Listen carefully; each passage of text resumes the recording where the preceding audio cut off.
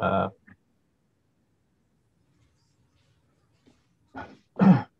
me continue. All right. So this is Park Commission meeting, August 3rd, 2021. I'm going to start by start with roll call. So I will go in the order that I see people popping up on my screen. So Chad Smith. Present. Everybody jumps around. Nicole Marisi. Here. Right. Mary Elizabeth Kofer. Here.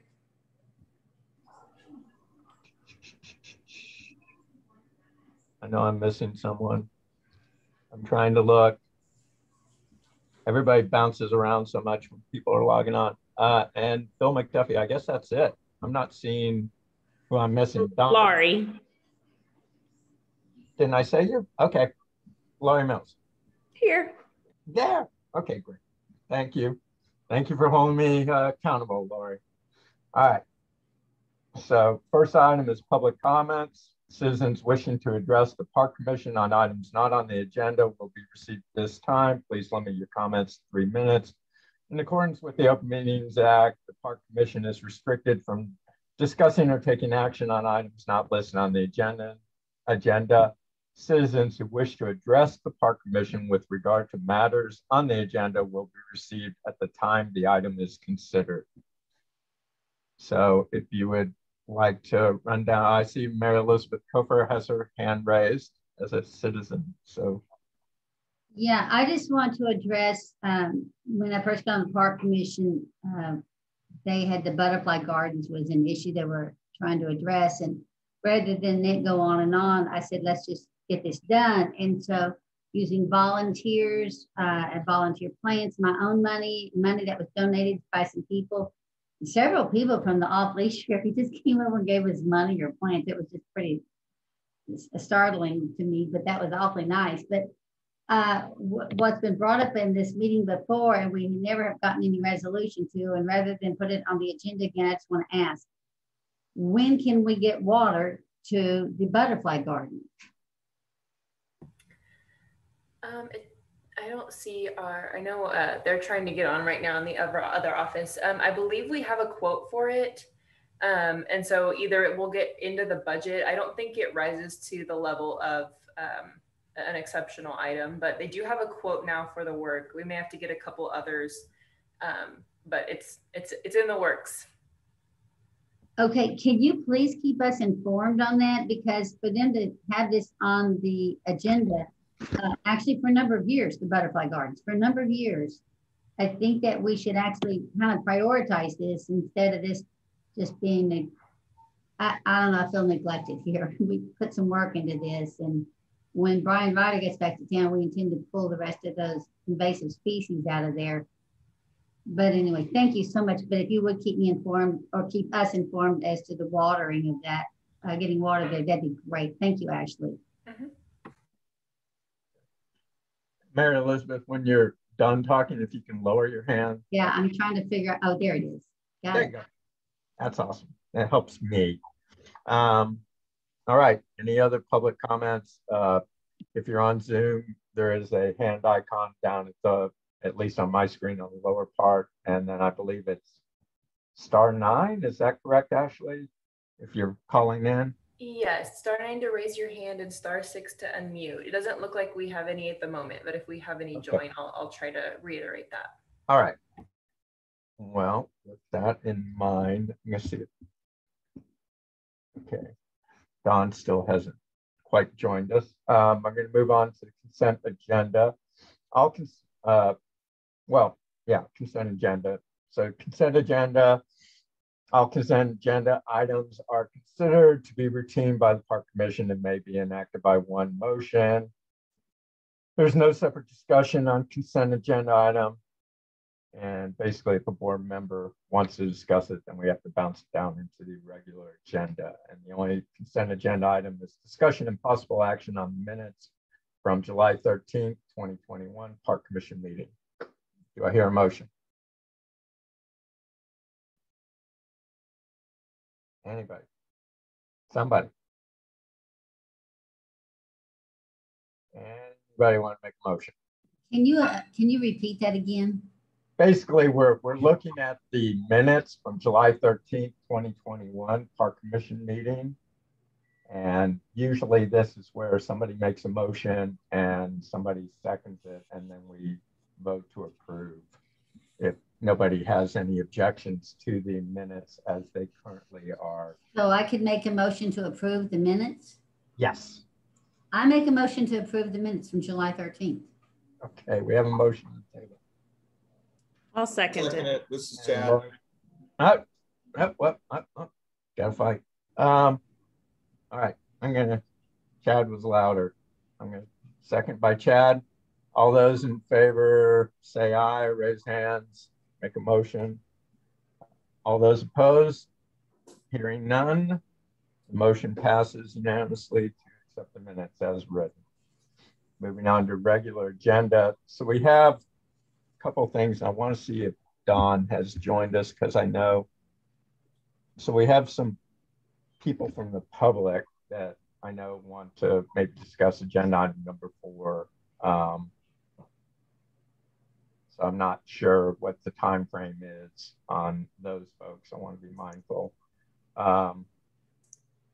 If that was Don's item, I think number 3 was his, No, or maybe he was part of it. If you want to switch them up or something to accommodate the people here, we can do that as well. well, yeah, I do, because I know there's a couple of citizens on, and I want to kind of be respectful for people who have joined us who might have other commitments out there. So if it's okay with everyone, I'm going to bump number 4 up, and then we'll come back to number 3. So I would.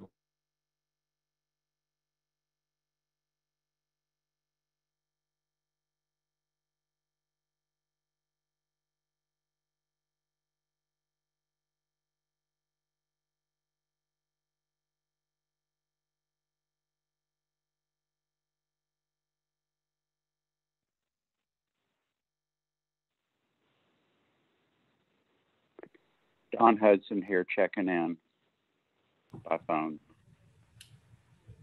Hi, Don. Did we lose Phil? Is anyone else able to hear Phil?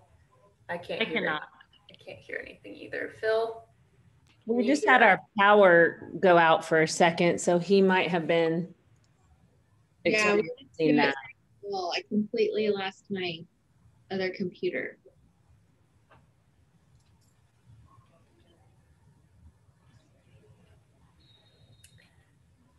Yeah, I believe he was calling up item 4. Do y'all want to go ahead and open it up to public comments on item 4?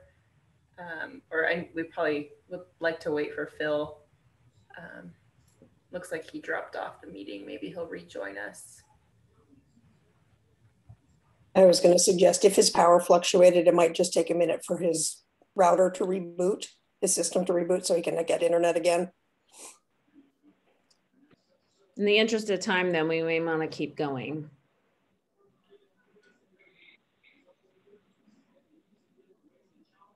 We lost Chad as well.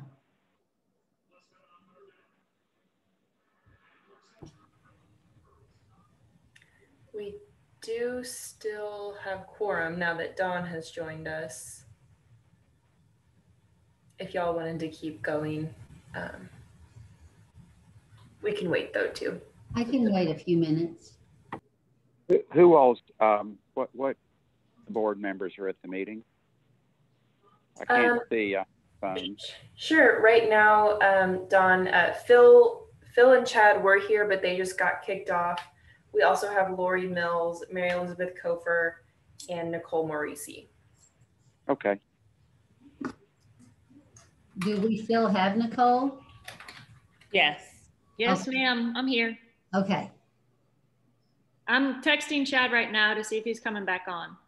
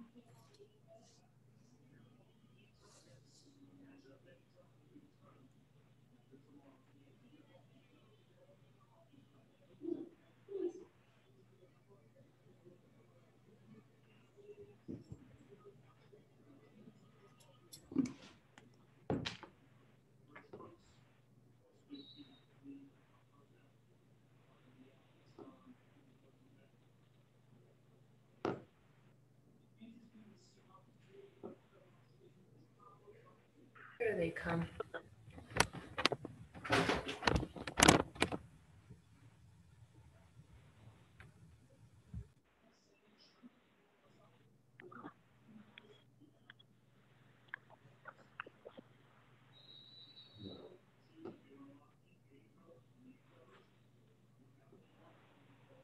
What do you mean here they come? They are on. It looks like Chad and Phil are both on, but they are still muted. Okay. Sorry, I just jumped back on. My Wi-Fi went out at my house, so I'm on with my phone. As did mine, right? Yeah.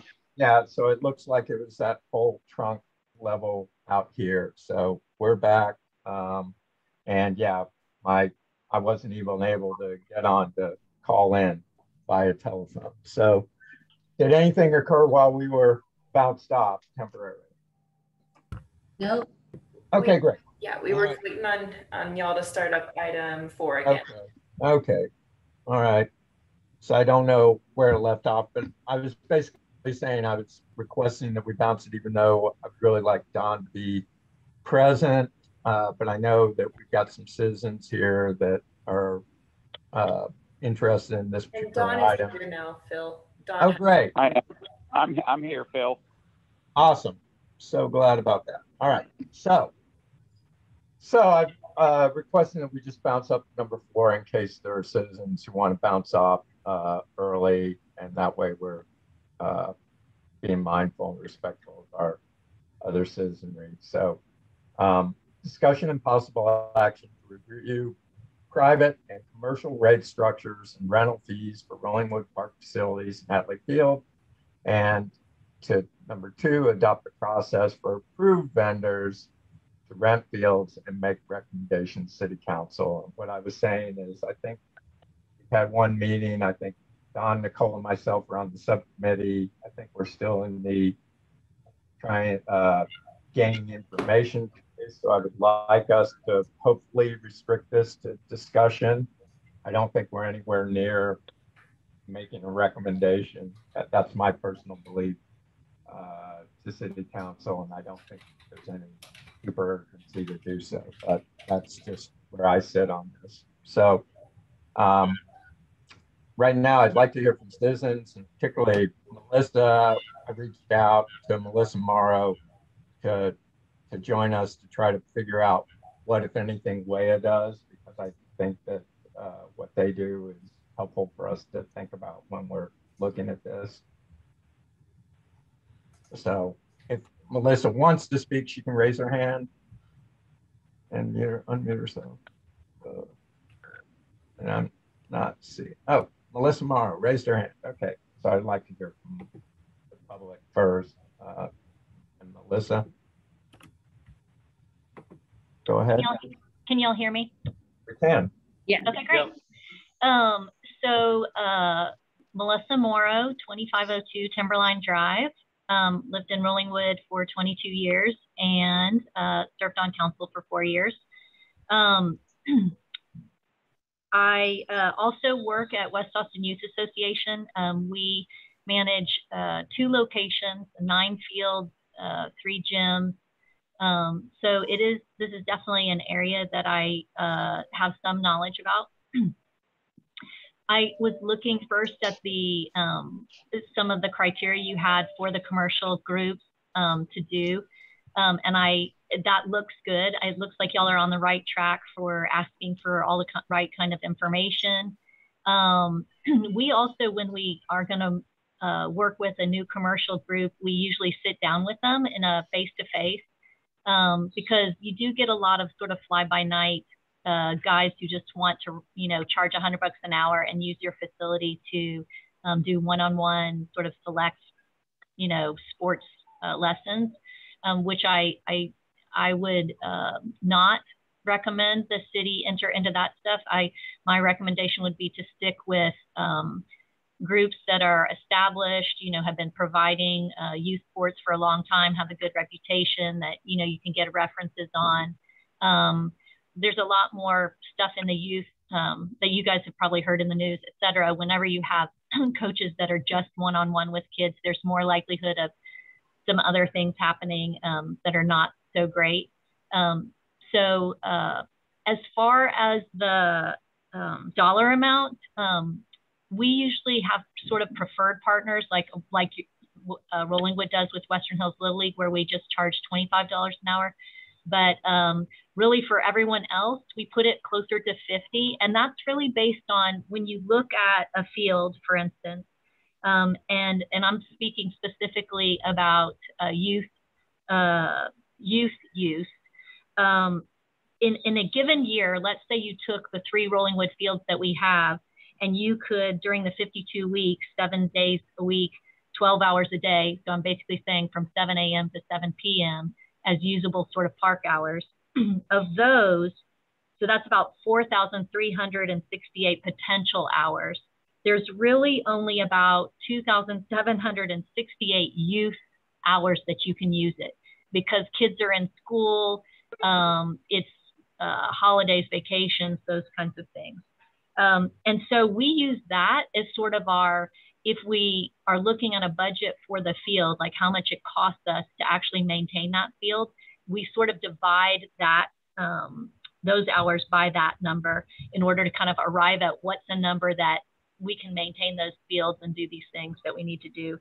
And don't forget that, you know, right now we just have one entity, Western Hills Little League, that's scheduling the fields. If you are going to have multiple different commercial uses, you're going to need to include the staff time that it takes to, you know, make sure that they show up on time, make sure that they leave the field, that they schedule it, that when they get a rain out, they can reschedule. So it's not just the field maintenance time that you have, you also need to think about the scheduling. I'm not necessarily against Rollingwood utilizing the fields more for youth sports. It's just that it does take a lot of staff time. We here have basically 3 full-time people with, now of course we have 9 fields, but you probably would need 1 full-time person to, if you're going to get into truly scheduling that many different groups at that time. So anyway, I hope that helps you know a little bit. So like I said, $50 is usually what really covers our costs. Again, I know Rollingwood has different costs than WEA does, but on field maintenance and staffing, et cetera, if you're going to fully use those fields. One last thing that I do want to mention is that, you know, honestly, those fields are really, compared to ours, are very underutilized. There's really not much sports and really not much even citizen use that happens on it, even with as much of, you know, having dogs and people just jump on it and play on it. It's a fairly, you know, there's a lot of open play time. So the good news of that is that it is allowing your grass to restore on its own. And maybe the last thing I'll say is I was so impressed with the aeration this year that was done by the Rollingwood staff and the care that they've put into it, because the fields are looking a lot better, especially 4, 5, and 6. Even with as much use that people not being at work or school have used the fields, they're looking really good. What I do think we need to do is get on sort of a weed and reseeding program and start doing that more regularly, which will also include having some rest time of the fields. Generally, I'd say probably a month in the summer and a month in the winter is a good time to kind of rest. And we could have it where basically you have a different field each month that would do that. So probably take November, December, January, and have one of those months be a rest time for each of the fields. And then in the summer, probably June, July, August, take 1 month off for each of those fields. Again, it just kind of extends the life of the grass and gives you some time to reseed and those kinds of things. I hope that helps. It helps a lot. Thanks a lot. And I do know that our staff, as well as aerating, they did reseed. Unfortunately, that maybe got knocked back by the winter apocalypse that we suffered. But I think they're planning on trying to do that again soon. So that should help on all the fields as well. Do we have any other citizens that would like to speak about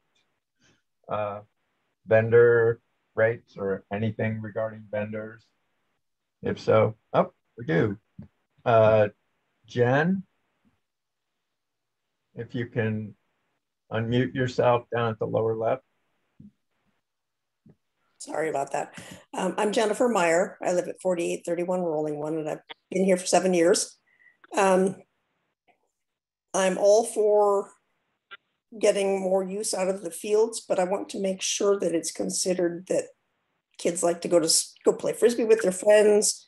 People have pickup cricket games and pickup baseball practices with their friends and their parents. People go to the dog park area, which I know we always, going to the dog park area is fun, and we evict ourselves if there's an organized thing. But if there are other fields open where people can go play, they do. And the dogs can't do that. They have to stay in that one area. So I just wanted to make sure that for the citizens of Rollingwood that currently use the park, that the park fields are not scheduled 12 hours a day, 7 days a week for something to make money, to the exclusion of the citizens of Rollingwood who love the park. That's pretty much what I wanted to put in. Well, thank you. Appreciate that. Paul Meyer. Oh, his hand was raised. Now it's not. I'm not sure what's going on. No, sorry. I dropped it because you called my name. Sorry. Oh, okay, I'll leave great. it up. I'm not sure the methodology here. So Paul Meyer, I'm upstairs from Jennifer Meyer. I'm also at 4831 Rollingwood Drive, been here 7 years. So I'm coming into this fresh. I read the minutes from last time, but one thing that didn't quite come through was the goals here and sort of the expectations. So some of it was, I saw the rate structure, $25 an hour. Actually, a general question, are any of the fields currently available for rent for usage, commercial usage through Western Hills, or is there no usage currently available? Can somebody answer that? I believe I believe that Western Hills is no longer allowed to sublease as they used to be able to do as a result of the last lease that was signed with them. They used to be able to sublease it out, that type of thing. And I think now all of the leasing is being done through City of Rollingwood. Is that correct, Ashley? That is correct. Yeah. So when I see the football practice out there, and there's some kids sports going on in the mornings right now. So that is currently going through City of Rollingwood, and that's an ongoing thing. And we're looking at changing the rates, or are we looking at changing more than just the rates? What is the change being proposed, I guess is the question. I think we're still trying to discuss that and determine that. And that's why I'm trying to get community input and for us to maybe look at other cities or Paul, that's a great question. If you don't mind, I've had my hand raised. I'd love to chime in on this. Sure, you are correct. Western Hills Little League does not have, under the new lease agreement, the ability to sublease out. It goes through the city.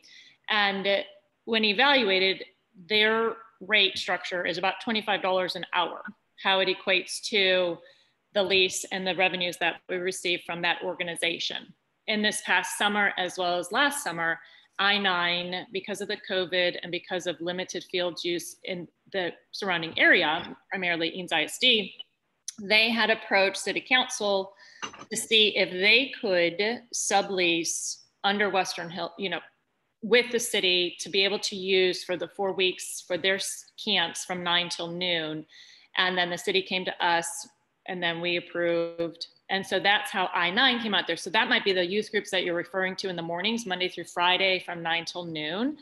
And then what we as the Park Commission have received, at least in the last 2 years where I've been serving, is we'll get a group that'll come to us to request a commercial use permit. And we interview them and we ask them, how frequently are you using the fields? How many people do you have attending? And we ask them general questions. And then we, as the commission, usually approve their usage for our parks with the commercial use permit. However, that on an annual cost is $180. So we have currently 5 commercial use permits, or maybe it's 6. And when you tally up all of the hours that they're using our parks, our park space, it's 20 hours per week. And we're charging these folks $180 annually. And there's a disconnect between what we're charging Western Hills Little League as well as what we're charging I-9, and then with these other groups that are coming in for a commercial use permit. So with that being the facts of what we know to date, we, Don, myself, and Phil, are looking to say, and we also met with Steve Frank from Western Hills Little League, for the perspective of how can we best serve our city and be consistent with what we're requesting certain groups to do, but certainly not requesting other groups to do. I don't know if that helps any clarity or give you a better lens as to what we're discussing. It does. So it sounds like you have sort of one-off ad hoc agreements with people coming in that are not necessarily being dealt with in a consistent manner, maybe undercharged, and you're trying to sort of formalize that. So I guess the general question I have that doesn't need to be answered now is, so formalizing the way things that are happening now and trying to come up with a methodology for that, and potentially make a bit more funding off of that, as long as it's not, prohibitive to the organizations doing it. I have no problem with it. Part of my concern is understanding the financial side of it. So going back to, I'm sorry, I lost her name, the WEA representative, if we do end up hiring a full-time person at $40,000 a year to schedule this stuff, basically I want to see where this is going and look at all the costs and all the revenue we be getting and make sure we know what we're getting into and that it is going to be financially to our benefit. That's one. And then the other is to echo Jennifer. So over the last year and a half, primarily COVID, but a little bit before that, become a very regular user of the parks, specifically, I think 3 and 4. And my biggest concern right now is if this does become a regular thing and you can't, general residents can't predict when the parks will be available. So I can't, go out there for 15 minutes before work and run with my dog, play Frisbee. Or if I do, half the time randomly, 3 and 4 will not be available. That would be a concern to me. 1 and 2, I think, sorry, the regular, the better Little League fields, those I have no concerns with. And I see also exercise classes at the center building. Again, not an issue there. My issue is more if the change shifts usage towards 3 and 4 in some way, that would be a concern for me. And then trying to figure out one of 2 things. One is differential rates, so that if residents want to reserve it for, basically if residents need to reserve the park for our own going out and enjoying the park, make sure we have a low enough rate so that we can get together and rent the park that we're already paying taxes for our normal use, but not at $50 an hour if we can avoid that. So balancing I fully support youth organizations or adult exercise classes or whatever using the fields, but if we can balance that with what I think is one of the heavier usage right now. I was out there this morning and saw 10 people out there with dogs playing around 7:30 to 8:30. If we can balance that, I'll be happy. I think that covers what I need to say. Thanks, Paul. Thank you very much.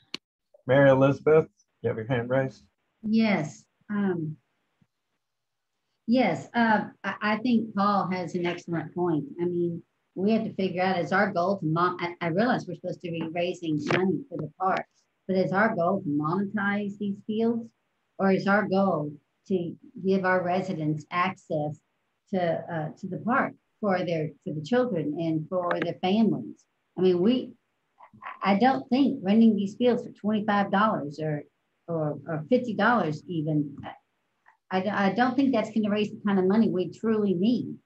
I think we need to think about this. If somebody wants to go around out there and pitch a ball to their kid or throw a Frisbee, they need to have access to it. They shouldn't have to, when Paul said that about, do I need to rent a field so I can go out there and, you know, play in the park?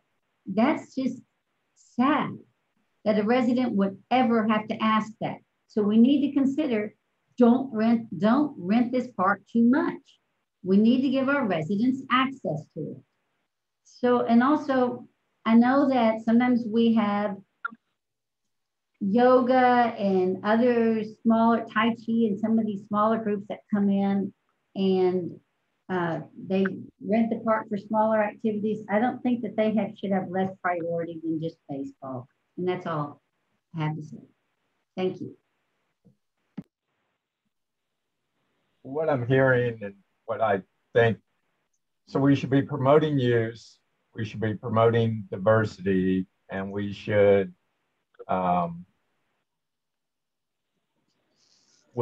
a balance of use, free open use, and rental. I think when we're looking at the dollar amounts, I don't think really it's going to generate enough money to really move the needle very far one way or the other. And when I was talking to the city of Austin, they obviously have a lot more funds. They have a lot more park space and a lot more diversity in their park space, but they kind of promote activities with the mind that people might not be able to enjoy those activities otherwise. So it's more providing access at a low cost point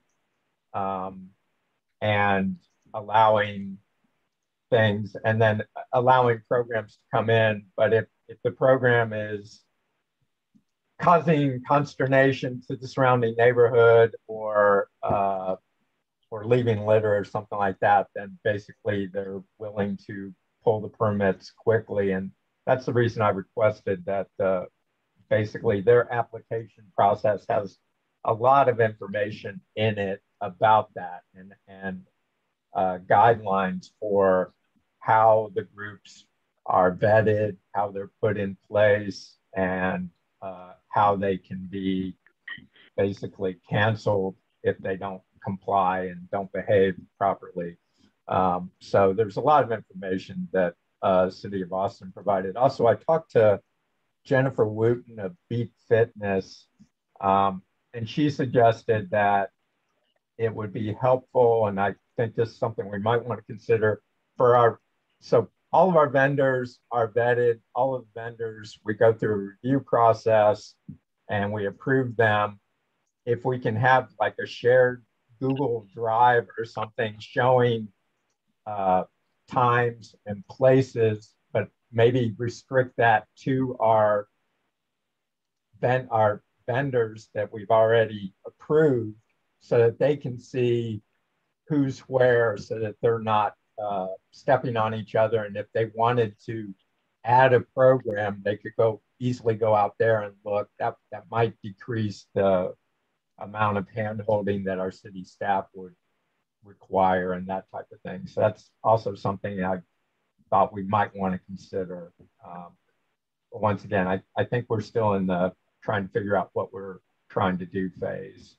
So Nicole, you want to speak to that or add anything? Yes, sir. Thank you very much. Appreciate you calling on me. with regard to building our current existing groups that use the fields, that is not what this is conversation about.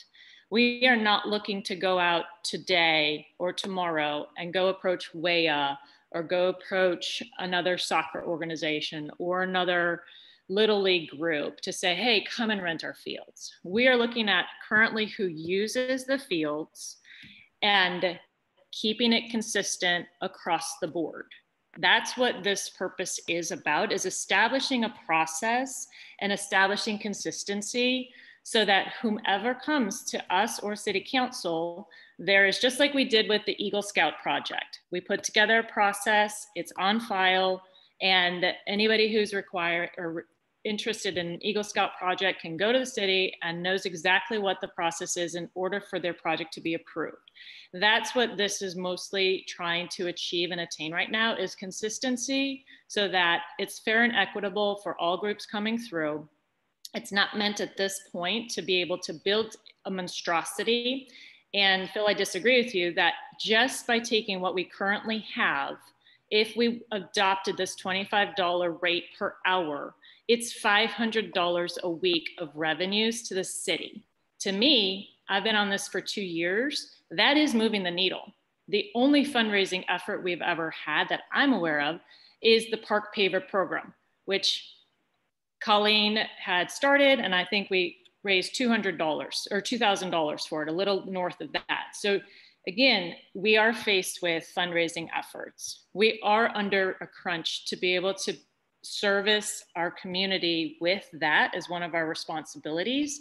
And it provides also consistency with how we allow vendors to come in and use our facilities. So I hope that clarifies a little bit too of that. We're not looking to build this into a mega enterprise at this juncture. This is truly about taking what we currently have, having consistency amongst both groups and organizations that use it, and then being able to streamline the process. So that's part one, is to adopt what's already been approved by City Council at $25 an hour. We heard from Melissa Morrow that they charge $50 an hour. We're not looking to do that. We're not asking our residents to come in and have to reserve a field to be able to go out and use it. And my other question to this group right now with the residents, thank you so much for your feedback, is that with the current groups that we have approved, have y'all ever encountered a conflict of time and usage of space? To my knowledge, I don't think that there is. And so again, it's taking what we currently have, putting consistency with regard to the pricing structure that are very polar opposites in my opinion. So that's sort of one part of this agenda item. And then the other part would be the approved vendors, which we can discuss once we've gone through this process and answer any other questions. Okay. Well, I see Paul raised his hand, so I would like to hear from Paul Meyer. So it doesn't sound to me like there's necessarily a big conflict here. So the current usage of the parks, where they're using the first two baseball fields, I'm sorry, I don't know the terminology.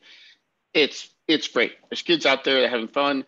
And generally they're using pretty much one of them at a time. So if somebody wanted to come out and play T-ball, there's another one available. And they're generally not using the third one, the double field. And I have seen no conflicts.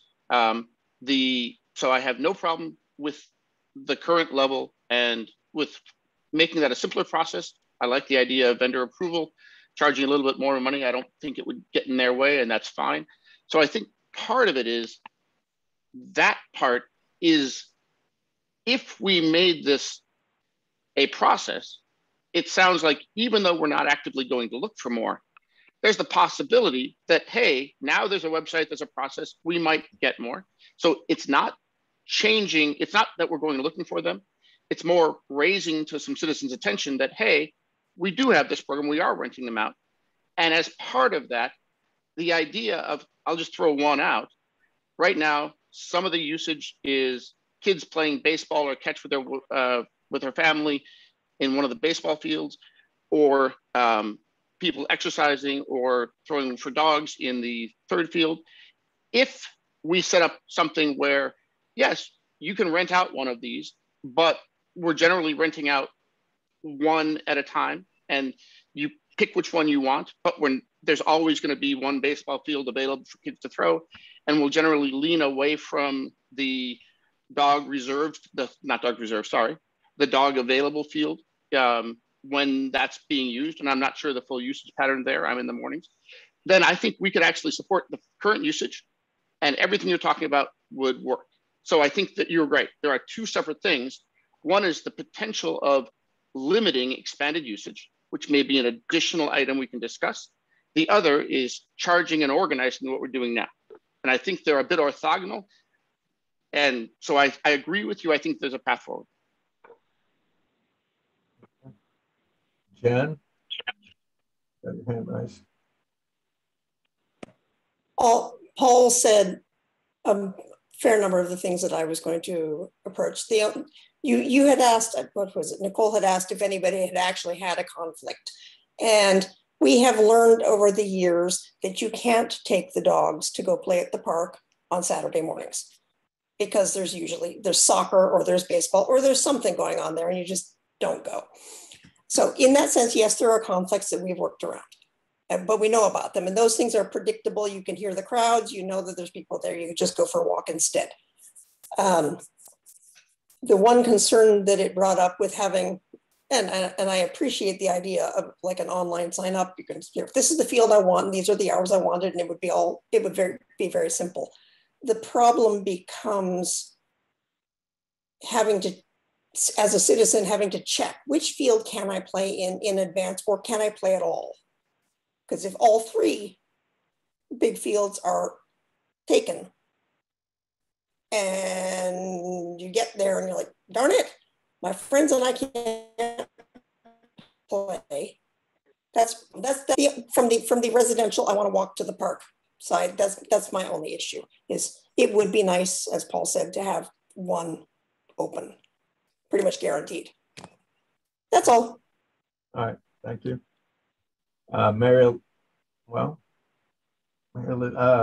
Lori? Please keep in mind that there are fields in the lower park that are available. So while the upper fields are deeded to youth sports and we do have a contract with Little League, there is a huge field down by the lower park that is available for throwing frisbees, kicking soccer balls, all of that. And I think from everything that I'm hearing here today, it just makes more sense for us to have a separate area for the dogs, because it sounds like, from what I'm hearing, if I'm interpreting it correctly, that it's about a permanent space for the dogs that you know you can always use. But there are plenty of areas in the park that aren't part of the Little League fields that are available. Okay. All right. Nicole?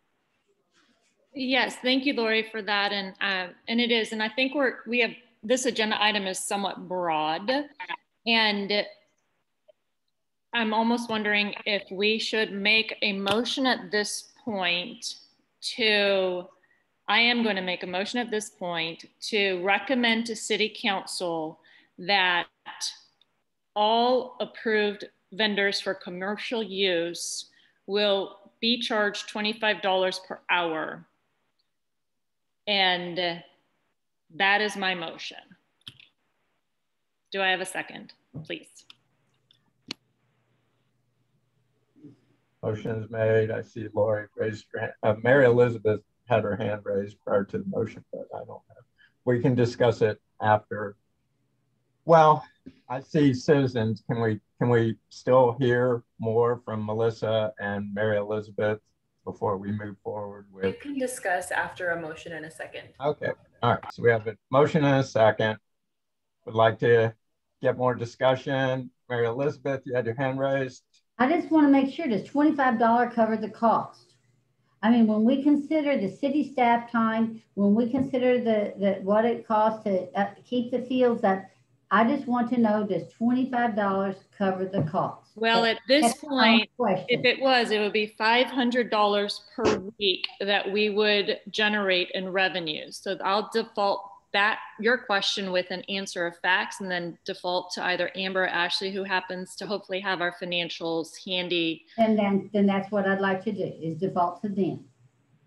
And let's also be mindful that it is 12:20. Okay, but again, I still need that answer. Before we vote on this, I think it's very important. I mean, you're asking us to vote on something and set it in writing. Before we set it in writing, I'd like to know, is $25 going to cover our cost? Because if not, I don't think we should put it in writing. May I? Oh, go ahead, Don. Don has his hand raised. Oh, I can't see you, Don. I'm sorry. You may have had it raised for a while. I just announced it. Okay. My thoughts. May I speak now? Yes, you may. Thanks. I can't see anybody, so I feel like this is too early to set an hourly rate. I feel like we need to, as a group, we need to determine which fields are available, when they're available, hours of the day, days of the week, etc., and have a look at like best and worst cases of revenue from those available fields. And I feel like trying to set an hourly fee now, for one thing, it could, the people that are currently using the fields probably have a de facto lease until the end of the year, I would assume, since they've probably paid their $180 for the year. So it won't really raise any new funds with our current people, I don't believe. And I just like to have more structure in place. I 100% agree with the people who spoke earlier about doggedly and rigorously preserving Rollingwood citizen access to the fields, whether it's by making schedules available or maybe by, I don't know what, but I think that's very important. I don't want to see these fields being overly commercialized because it's our neighborhood park. Yes, we share it with baseball. We share it with a handful of vendors, but I strongly support that being made available for the use of the public. And one other thing I just might mention is that the way Fields 1 and Field 2 are set up with the dirt infield, I know that has some advantage towards the playing of baseball and softball, but that makes those virtually unusable for anything else as a whole field.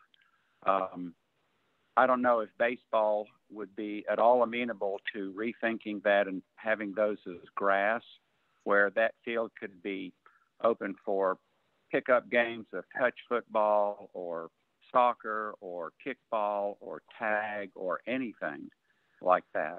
So those are my thoughts. Okay, thanks, Don. Thank you. Melissa? Yeah, I really appreciate what Nicole was saying about consistency. I do think out of fairness that it makes a lot of sense to have a process that anybody can go through and understand exactly what the rules are, and that we have a consistent dollar amount that we're charging everybody, because Western Hills Little League has definitely, paid their fair share, and, in some ways, definitely compared to others. But, we all know that maintaining this park is an expensive endeavor, and we want to do it right. I also appreciated what Paul said about, it'd be a good idea for us to kind of look at like, what's our ideal use of the park? Like how many hours do we want it to be available to others? And how many, I think that's a discussion that should happen. But specifically to this motion, you said $25 an hour, but you didn't define what that, so I would just say, I would probably have an addition that just says $25 per hour per field. Or if it's a yoga group per area. I don't know if you would differentiate on those. That's why, y'all might want to have some sort of subgroup who basically comes up with a rate structure and says, hey, you know, $25 an hour.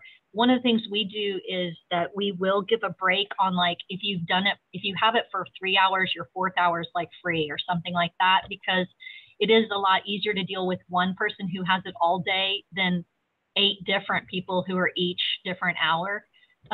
So that's the only thing I would say is just kind of like maybe have a subgroup that comes to the next meeting and says, we're saying $25 per hour per field based on, and then you can get the staff to tell you, here's how much it costs us to maintain that field. And so we're not trying to make money off of the fields. We're just trying to maintain them. And when I say not make money, you are trying to make them to maintain what you already have. Anyway, I hope that helps. Appreciate that. One thing, I'm going to raise my hand verbally. One thing I did see with Austin is they had high use or high occupancy and low occupancy. So they made a distinction between an instructor and 10 or fewer participants and an instructor and 10 or more participants. And I do think that too might be a structure that is worthwhile investigating, particularly if we're looking at wear and tear on the field and that type of thing. That's why I say that I think we're still premature on trying to set a hard and fast rate structure. I do think there needs to be consistency. There may need to be a couple of tiers in that. But that's all I have to add. Paul, can I hear from you again? You've got your hand raised. Yeah, it's a quick one. Just checking on the $500 per week. Is that consistent annually, or is that sort of the summer kids exercise stuff? What do we have an annual expectation of revenue from this? Yes, so I have here, this is the city provided, each of our groups, the days that they're out there, the location they're out there. And I have emailed all of our vendors requesting that information. If they're there, I'm making it up, for 40 weeks out of the year, or if they're there for 52 weeks out of the year, to answer that question better. Even at a hypothetical, if they're there for half of a year, it's $13,000 worth of income to the city that will help pay for probably a third of one of our public works employees that we have on staff. And again, that's a conservative number to throw out there, because I believe Ignite, Bar Austin, and Life Keto Martial Arts are there year round. And Dawn, to your point, yes, these contracts expire prematurely of the year. They go 1 year from the date that they've come to us to ask for the commercial use permit. So we have like Pure Barre that expired on June 30th of this year. We have one expiring on November 17th of this year. We have one expiring on February 9th. And then this also takes away all of that contractual bookkeeping that we have to keep up with. That, Melissa, I really like your idea of that we would specify it's $25 per hour within our park. And that way it's the pavilion, it's the upper, it's the lower, it's the grass area in between fields 1 and 2, wherever they end up. They're just $25 an hour. And with regard to that number, City Council came up with that number. They've obviously done due diligence and research as to why that number works with Western Hills Little League and the way that they set that contract up, as well as the way that they've granted I-9 $25 per location of their summer program. So they paid $75 because they had 3 locations dedicated to them. So I like Melissa's idea. Thank you so much for bringing that to our attention of saying per area. And again, with regard to the dollar amount, my opinion is I trust our city council. They did their research. We as the commission can make the recommendation and the motion to be able to say $25 per location in our fields, and we can be more specific if we need to with regard to how we present it to council. Okay, Mary Elizabeth. Well, with all due respect to city council, no one is trying to say that they don't know their business. There's a good chance that that $25 number has been around for a number of years. We're saying it's our job. We should give it due diligence and do the research on this. That's what we're saying. And I honestly believe that's what city council expects of us. So that's what we're trying to do here. Thank you. Amber?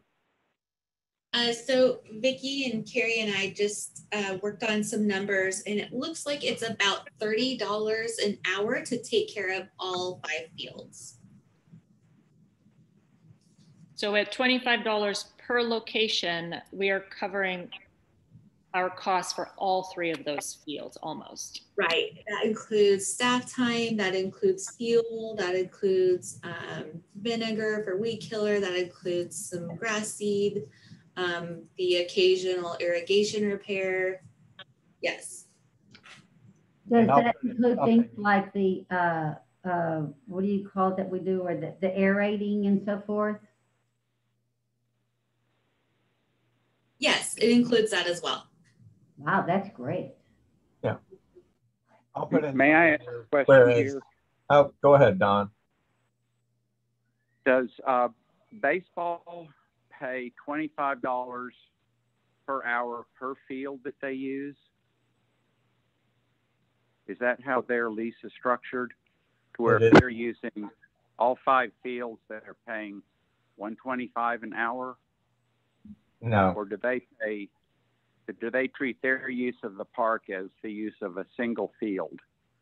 They have a lease in place with the city. They're not hourly. Okay. And it's multi-year. Okay. So baseball does not pay hourly for the fields. No. They have a lease in place. Okay. Yeah, they're paying a yearly lease. This is separate from the lease, separate from the Little League. This is our contracted exercise and other sports related activities for the park. Correct. Is anybody currently paying $25 an hour for the use of the fields? I-9 is through the city contract and the sublease that council approved, that we approved. They pay $75. Fields 3, 4, and 5 is considered one field. Fields 1 is 1 and field 2 is 1. So I-9 contracted the 3 fields, 3 is 3, 4, and 5 for $25 per field, $75 per hour, 3 hours a day, 5 days a week for the 4 weeks this summer. And that's what we're trying to bring, the same consistency and structure into the way other vendors come to us for a commercial use permit, and say the same process is going to exist for anybody who comes to us to request usage and rentals of the fields or the pavilion or anywhere within our parks. And I would suggest that we did not approve 3, 4, and 5 to be one space and one field. We had a vote, and then it got overridden by city council. But so I would say 3, 4, and 5 are 3 separate fields. That's a much larger area. And I also, you can't. Yes, I can. I can speak my mind the same as you can, Nicole. Okay. And so 3, 4, and 5, I would say is a much larger area, and with deference to our citizens and having balanced use of our park space, I would suggest that when vendors come, they would first be on fields 1 and 2 if they're available before going to 3, 4, and 5. If we're renting out 3, 4, and 5 to the same dollar amount as 1 and 2, that doesn't seem to make good financial sense. So, Paul? Oh, Amber, I'm sorry. Amber was first. Sorry, Paul. Amber had her hand raised first. I'd like to hear from Amber first. Oh, so I was just I calculated the number of hours in a year and then how much Little League and softball pay us. And if they use the fields 24/7, they're paying us $53 an hour for all of the fields. But I mean, that's just to kind of give you a reference. So definitely, I think that $30 an hour is a deal for what you're getting at the field. Okay. Paul? Yeah, just a quick one. Do we have a feel for the number of vendors who come in who prefer using 3 or 4 or 5 over 1 or 2? Is it different activities, or what drives that trade-off? We have not been requested, other than I-9, no other vendor that I'm aware of has requested 3, 4, and 5. That Ignite is Pavilion or Upper Park. Upper Park, they usually end up on fields 1 or 2. Again, other than I-9, I do not know of any vendor that has requested 3, 4, and 5. And that's when their numbers support the amount of athletes that they get to register for their non-baseball, non-softball, multi-sport camps. So you're differentiating. I know that came up earlier about what group's coming in here. But anyways, it's getting off side topic. And I know we're really cognizant of our time, trying to wrap up our meetings within an hour, hour and a half at the most. So is there more discussion at this point or questions? I had a quick question. This is Chad. Do we have a provision in there that says they'll repair any damages that they cause if they go out there in the middle of a rainstorm and just tear up the turf or anything, like if they tear up fencing or anything like that? I presume we do, but I just want to make sure before we go any further. I don't believe we currently do, but I know that was something that Austin had in their package. And that's why I was suggesting that we look deeper at Austin and actually putting appropriate guardrails on our usage in that way. Because they do specifically address that in their application package that I'm requested to have included on this agenda item. Okay, just the fact that they repair any damages and that they carry whatever, you know, insurance is required, kind of liability insurance, would be important to me, but otherwise. Well, I know they are part of our process for approval is making sure they have liability insurance and that they have, you know, the appropriate assurances. And I think we also have them provide IDs and that type of thing. I don't know if we do a criminal background check. Amber? Yes, I was just gonna say, yes. Yeah, you're right, Phil. We do require insurance. We do require background checks, and we, the city attorney drafted the agreement. So I'm not privy to exactly what that agreement says, but I know that the city attorney would provide for protection in case of, in the event of any damages. Okay. Melissa? At WAYA, we do in the summertime, because we have so many camps that want to be up here, and we have a baseball field that the infield obviously doesn't get used at all, but the outfield, and we are able to actually rent it out to 3 separate groups at the same time at that $50 an hour. So, I mean, space is really hard to come by. I think you'll be surprised once people get the idea that they can rent at Rolling Wood. You will get a lot of people groups that will want to do it. But I was just sharing that you can have 3 separate groups. Obviously, you have to think about it. Like, we can't have boys high school baseball at the same time that we have karate and sport ball, but we can have gymnastics, sport ball, and karate all at the same time, because they don't really need the whole big space. So anyway, but that's it. Thank you. Amber, do you have something to add again? Oh no, sorry, I forgot to lower my hand. No worries. All right. Well, I think I'm not seeing any other hands, so I think we have our discussion. So we had a motion, we had a second, and the motion was to set the hourly rate at $25 an hour. Still not 100% clear on the parameters of that, but that was the motion. So with that, I'm assuming we are headed to a vote. So I'm going to do roll vote. Nicole Marisi. Yes, or aye. Aye. Yeah, all those who want to vote in favor say aye. All those opposed say no. Lori Mills. Aye. Chad Smith. Aye. Don. No. Don Hudson, no. Mary Elizabeth Kofer. Aye. And Phil McDuffie is a no. So 4-2, the ayes have it. We have a rate of $25. Recommendation going to City Council. Moving on to agenda item number 3. Real quick, oh, sorry. Oh, go ahead. I apologize. I didn't know if there's a second part of this agenda item, and it's in relation to this whole process, is that let's use the I-9 as an example.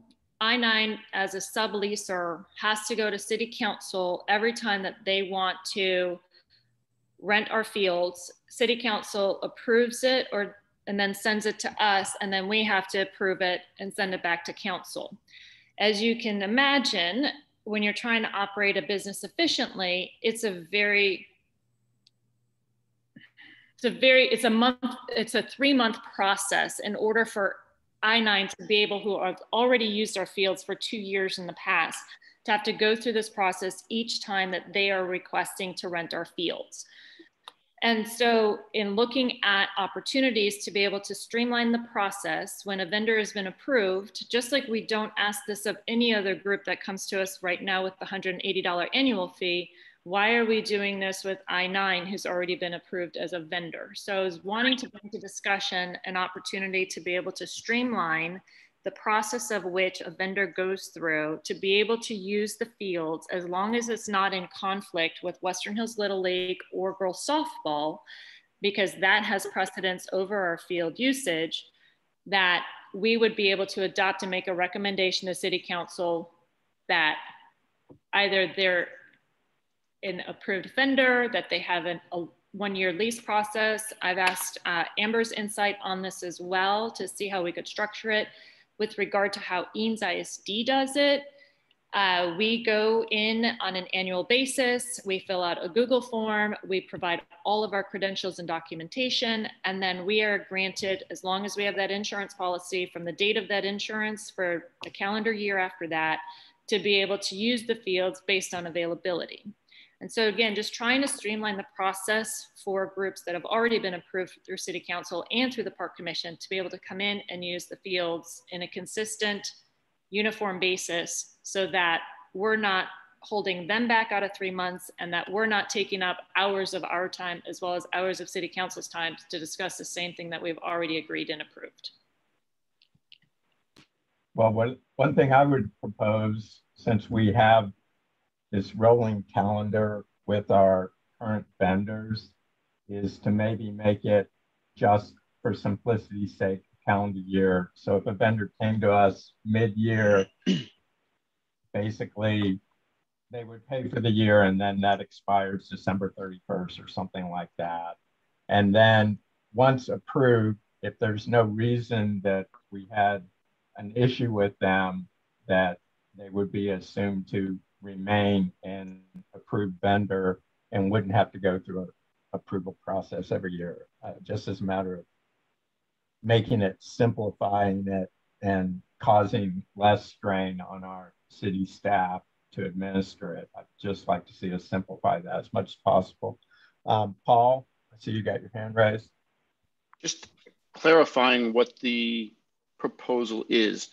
So is the proposal now that once you are an approved vendor, you can go on some website, see the current schedule, and reserve as much of any of the fields you want, no limits, as long as Western Hills or girls softball doesn't have it, you could reserve the parks unlimited. Is that the proposal, or are there some constraints or limits, or you can continue your current lease? I'm not quite clear what the request is. That you brought up two good questions there, and that's what this discussion is about, is how do we want to set up a policy that's a streamlined process that's consistent with the groups that we've already had coming into us. So we have I-9 that operates through the city that gets approval when Western Hills Little League is not using the fields. Then we have this other subgroup that, based on what our recommendation is passing at this meeting, we will take away commercial use permit fees moving forward if City Council approves it, and everybody will go to an hourly rate. So their schedules will have to be posted with the city staff, and then we'll have to have access to that like we currently do to provide that information to our residents. And then moving forward, that is where we're at discussion now. How do we want to streamline it so that an organization, I'm using I-9 because they've rented from us for the past 2 years, they would like to do a Thanksgiving break camp because the students are out of school for an entire week. So what is the process going to be for them? Traditionally, historically speaking, what it's been is they go to city council, request the dates, city council either approves it, which they usually do, sends it to us, we bump it back to city, they get approval. So Justin Cannon has to take, plus the city staff, plus our commission has to take the amount of time to go ahead who's already been approved to come in and request that, as long as it doesn't conflict. And so that's where we're trying to get to the conversation and the dialogue to make the recommendation of what is our approval process going to be for approved vendors to be able to rent our space. Does that help? It does. The specific question though is, right now, I understand the current process is onerous, but at least there's some sanity check or discussion when they come in. So what I'm looking, so if somebody came in and said, I want to rent it 12 hours a day, 7 days a week, the city council would probably say, no, you can't do that. So I'm fine with streamlining the process, but what I'm trying to figure out now is if we're going to remove those sanity checks and just say, you can rent it, click the box here, what are the limits in place now to prevent somebody from doing something that we don't approve? Now, I suppose we could now try and claw that back, recognize they signed up for too much and go push back in some way, but it seems like it might be better to think about it up front. What are the expectations we're looking at? You know, Thanksgiving, summer, these are the limits. The rest of the year, these are the limits. And basically, that's what I'm looking is what, and I believe you have an expectation, Nicole, of certain current usage, and we want to streamline that certain current usage. Makes total sense. So if we can create some limits that allow the current usage, allow what you're expecting, and allow a certain list of approved vendors to repeat the kind of thing they're doing, I'm all for that. It's just every possible approved vendor that we ever put on our list can check up. I'm nervous about boundaries on that.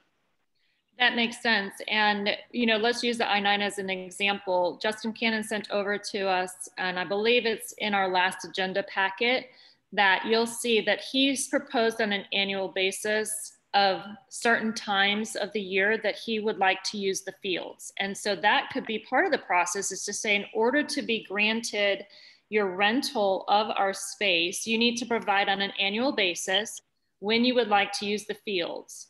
And then we would approve that documentation as a commission to be able to go ahead and rent the space to those groups. So I like that idea of a checks and balances process, that you can't just come in and rent it for 12 hours a day. But Justin Cannon, because I asked him, I said, if the process was easier, Justin, how would you propose to utilize our space? And he sent it to me. And like I said, it's in one of our packets. It's either last meeting or the meeting before.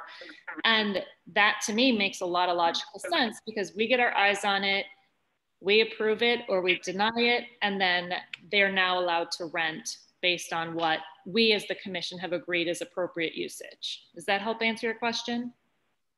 Yeah, I think Paul is looking for us to have some approval process after some mistakes. And that's how Eames ISD does it. What you do is you put in your request for your dates and times that you want. And then based off of their mega system, it either is available or it's not. And that's how we would function as well, is we would say, submit it to us, and then we will approve or deny it based on our conversation as a commission. And then they'll be able to grant it to go, and there's your rate. And then we can more easily publish this in our communication efforts with our residents. I think it just helps everybody be more aware of what is happening when and where.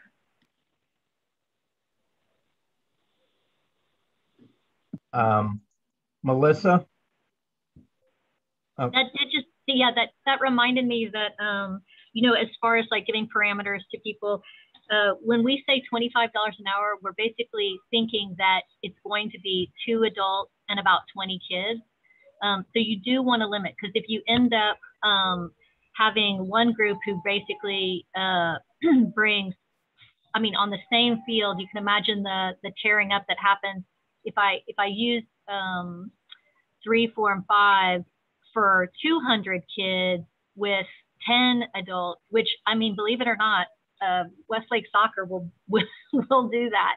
They'll have a huge number of kids on a small, now on the turf field, it's not a problem because they really stand up, but on grass fields, that's too many kids. And the other thing is you do need to differentiate between big kids and little kids. When we have a bunch of toddlers on a field, it really doesn't do much. But when we have high schoolers on fields, it makes a big difference on how it gets torn up. And I love lacrosse, but oh my gosh, it really tears up our field. And in a very,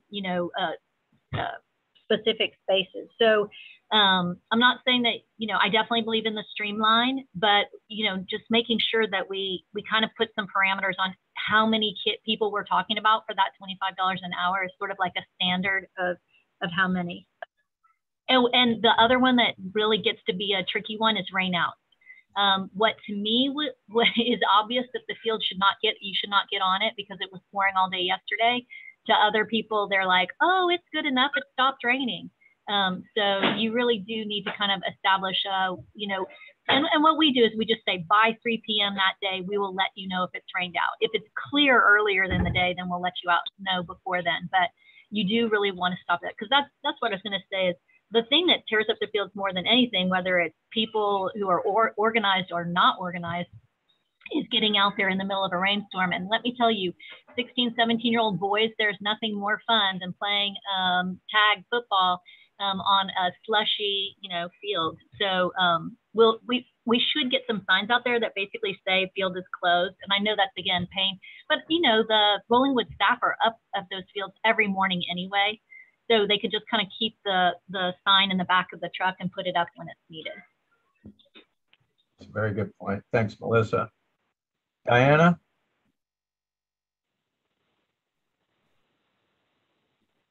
Diana?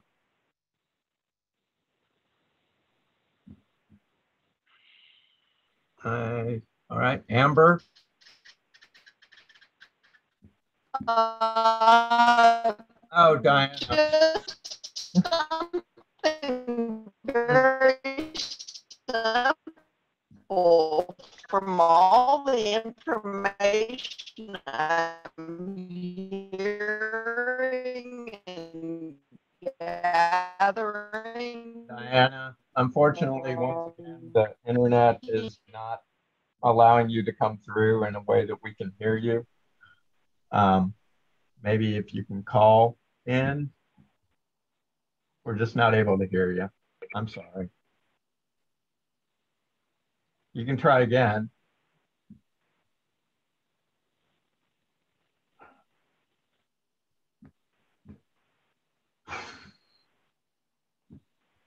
Amber, do you have something to add while we try to figure out?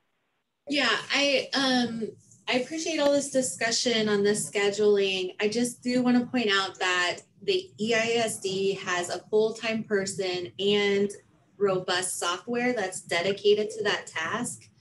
You have 3 Public Works employees right now who already have their hands full between the park and water and wastewater.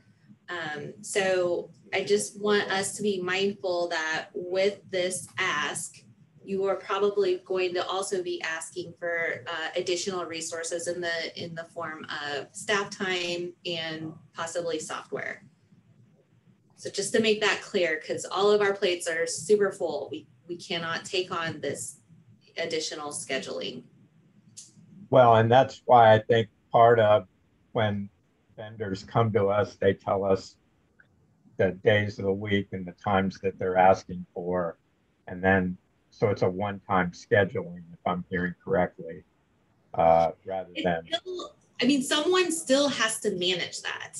I mean, even if it's an Excel spreadsheet, someone still has to be in charge of that. Someone still has to be checking with the other vendors. Someone still has to, make sure it gets on the park commission agenda. Somebody still has to own that. And I'm just making sure we all understand that that is somebody's time that we do not have a resource for today. Understood. Phil, could I break in here? Yes, please. what would probably be a good idea on this is we did talk about how we might structure this in a meeting with Nicole and Phil and I. I think that probably a proposed, it's almost like a map of the fields, showing each area that is available, what days of what hours of the day and days of the week it's available, and right now it's pretty amorphous, and I think that should be dealt with. Maybe a proposal could be created in a subcommittee meeting, and we can look at it more as a proposal for how we might manage this. My thoughts. I think it's a very broad discussion, and I think it's tricky to make decisions when it's so broad. I think if it were made into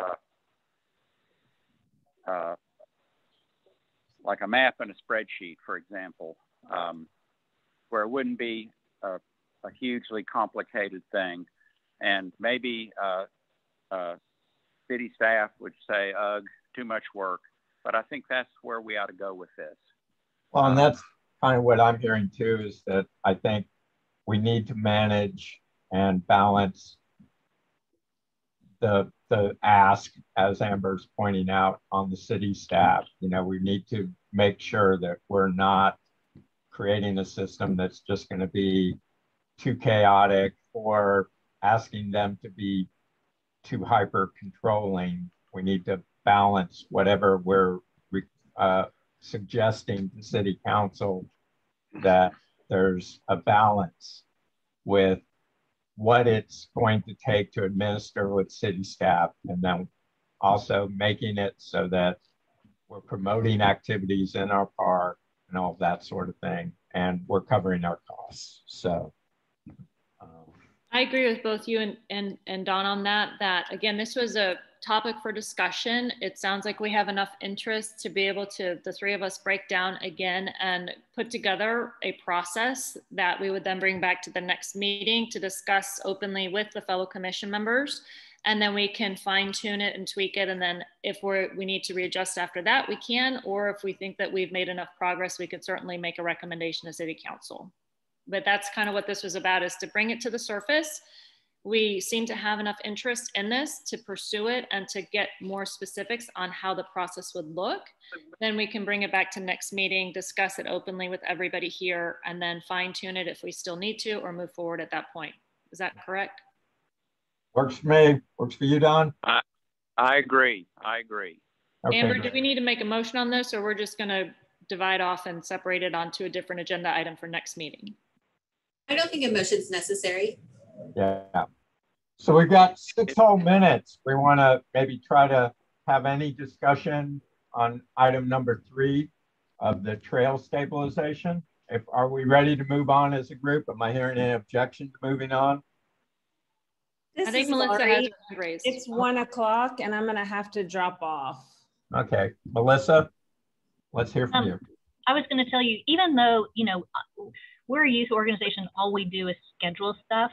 We have found that it's really important to have what we call open gym and open field time for things that are unstructured. And we're not even a public park. And we recognize that kids need just, and adults need time just to be in the park.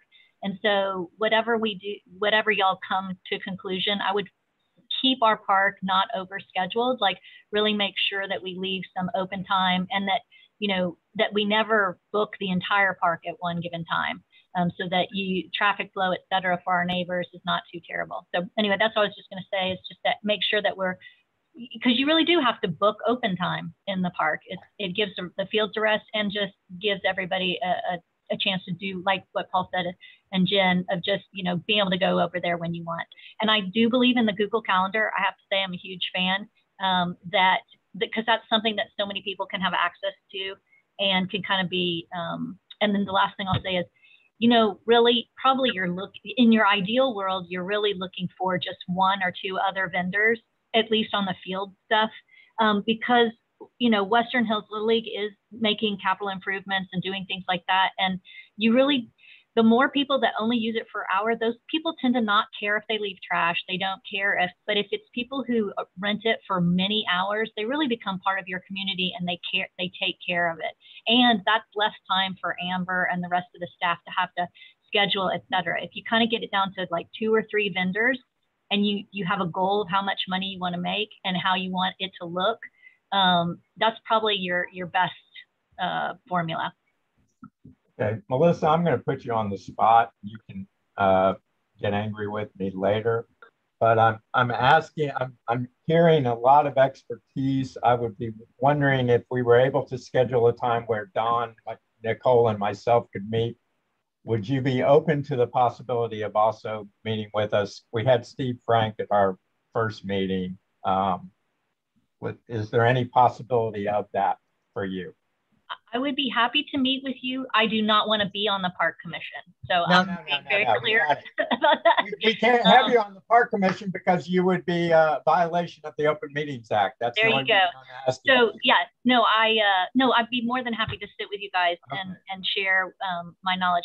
And honestly, we do that all the time with Lake Travis and the YMCA, and we all get together all the time to kind of hash through this stuff because a lot of them are similar problems and things, and PARD also. So yeah, I'm happy to do that.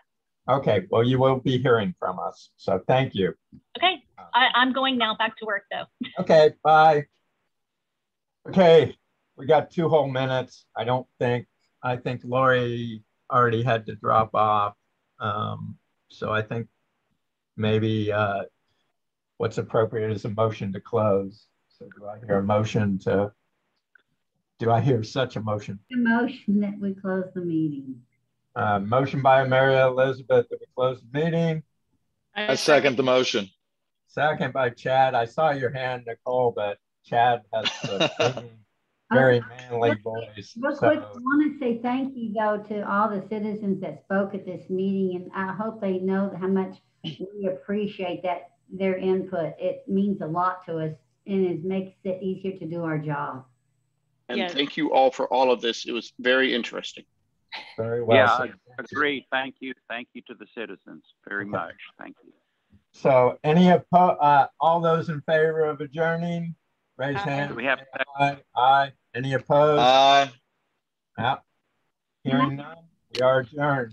Thanks, everybody. Can I say one last thing? Yeah. I'm in the Pacific Northwest and y'all aren't. Bye.